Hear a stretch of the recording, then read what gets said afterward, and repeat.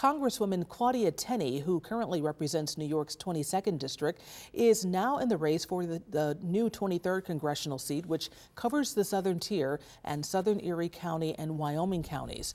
The district is a result of redistricting. Tenney, who lives in the Utica area, was in Hamburg today. The conservative Republican represents a district that goes from Lake Ontario to the Pennsylvania border.